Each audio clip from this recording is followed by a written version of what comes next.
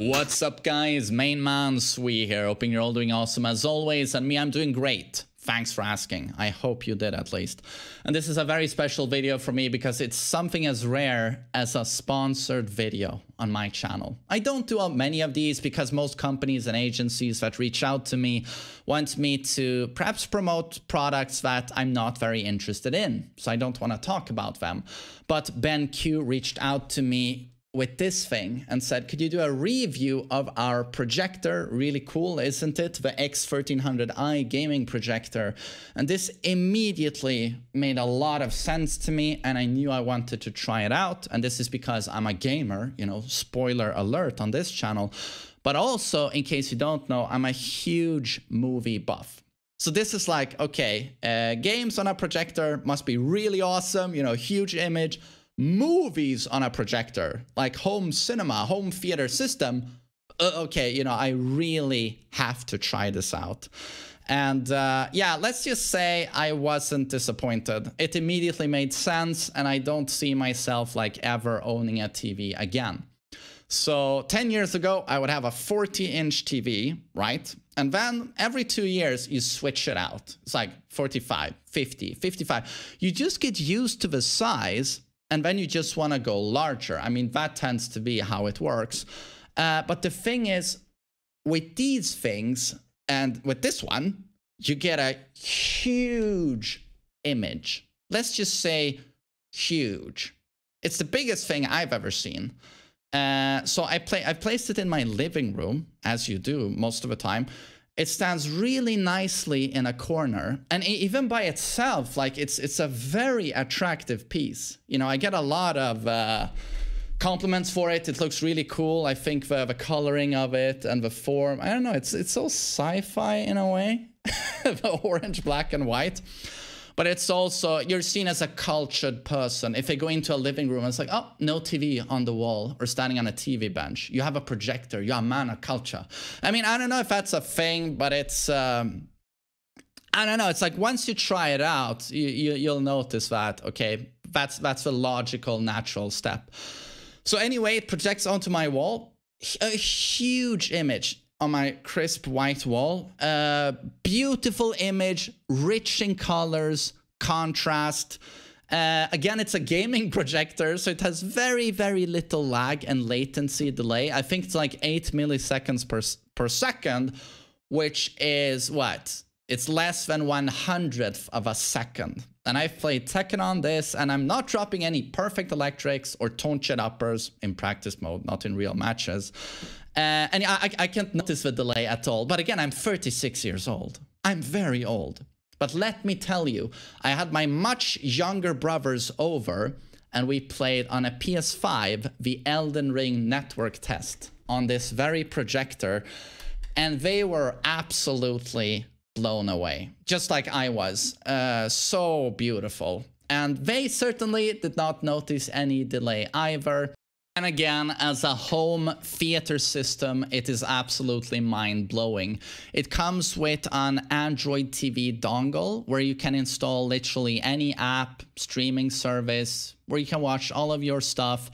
It has a USB port as well. It also supports Chromecast, so you can use any device. I use my phone all the time to Chromecast literally anything onto the device. I also, from my PC, I cast from VLC, movies I like to watch from VLC onto the device. Any Twitch stream I watch, oh, there's a huge Tekken tournament I watched literally, what, a few days ago, or Dota 2 the International. What did I watch it out on? On this one. Just Chromecast onto the device, takes 1 second, and there you are. Everything is amazing. You can put it in the corner in the room, and then it has many different ways of controlling the projection. So even though it's not projecting straight ahead onto the wall, I just put it in a corner, and then you can edit the image so it gets really large and perfectly centered onto the wall. So really, if you want to, you can hide this all the way back into a corner of a room. It's just so much more pleasant to me, a living room without a TV in the center taking up space. So now I'm going to take a few minutes to talk about some of the plus sides, in my opinion, to owning this projector, using it, and then some of the negatives to having it. So this is a gaming projector, meaning you will not only be able to use it to watch movies on or your favorite streaming services, but you can play games on it due to having very little delay, which is super nice. And it projects an image in 1080p in 60 FPS, which obviously is what we need for gaming. The image is very clear. The light it uses is extremely strong, meaning that, you know, as many projectors need very dark rooms to operate. And in my opinion, you're going to need a pretty dark room with curtains. But even with daylight, you get somewhat of an image. It's going to be washed out, but in my opinion, it was not too bad. And it's thanks to the very strong light. So this gives you the home theater experience with a very large projection that you again can control in high detail using some of the controls here on the side where you have focus and scaling, these two. But also once you booted up the device, you have advanced settings with a 2D keystone where you can literally control and distort the frame and projection however you want to. And again, comes with a remote. It comes with Android TV, with everything I mentioned before, all of your streaming services you can use. You have a Chromecast, and you have a USB port. You have 2 HDMI ports, and it's ready for current gen and next gen. And with that, I mean PS4, PS5, and the Xbox equivalents. It does come with built-in speakers, which is really cool. I mean, I'm not very savvy on projectors, so I don't know how many of them do that. In my opinion, they were not loud enough, and they didn't have enough bass. That's how you say that, right? Bass. So you're absolutely gonna want a surround system that you hook up to this through its optical port. But it's kind of nice that it does have speakers built in, and it weighs 6 kilograms. So if you ever take this to a friend's place, he doesn't need speakers there. You can just mount this up and you have sound. And it's not too bad for what it is. And I want to mention again that it looks really cool. It's a very nice object to have in your home. And you don't need to have a TV. Projector can stand in a corner. It's very easy to set up, even I could do it, and it's good value for $1,400 considering what you get. So for the downsides, there is no 4K. It is limited to 1080p at 60 frames per second.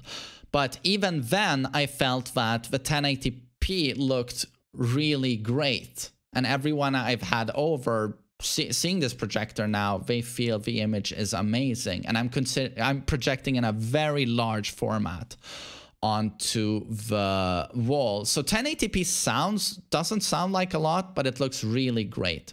But again, no 4K support. And on negatives, you can also mention that while the delay is very little, 8 milliseconds, there is 8 milliseconds of delay, but again, I can't pick this up myself. And again, a projector, it's a little bit of an evening thing, in that if you project in the middle of the day onto the wall where, you know, you have sunlight coming in, the image is going to be very washed out. This works much better in a dim environment in the evening, or preferably in a pitch black room. But again, it has a very strong light, so for me it works well in most settings, but obviously I prefer it in the evening where it performs at its best. It also needs space.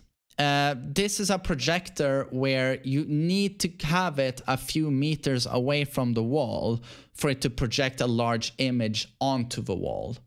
If it's close to the wall, it won't project a large image. You have to move it a couple of meters away from the wall. It does emit some sound as well, but very low. It's nothing I pick up on as I'm watching a movie, but it does emit some sound a little bit. And of course, you need a clear white wall to use it. You're probably not going to want to use a wall that's decorated with all kinds of stuff and high contrast colors everywhere. So you need a bright white wall with a lot of free space where you project your your image. And again, the projected image does look better if you have a projection screen, or projector screen, I think it's called. It's nothing I use. You don't really need it, but I know it could make it slightly better, and especially during the daylight screenings, I think. But it's nothing you need. I just use the projector on my wall, and it looks great. So those are my thoughts on this projector. I freaking love it. I'm going to keep it. Never going back to a TV.